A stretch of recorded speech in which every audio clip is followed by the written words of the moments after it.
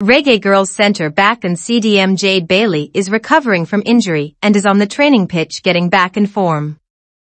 Obviously she have been out for a while, for both club and country, and is currently trying to get conditioned.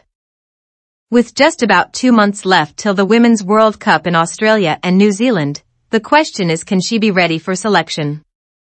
We already know of her quality and how important her positions, especially CDM, is at the moment to this Reggae Girlz team. What do you think? Can she be ready? Can she be match fit, seeing that she is currently without a club and haven't played competitively in a while? What say you Reggae Girlz fans?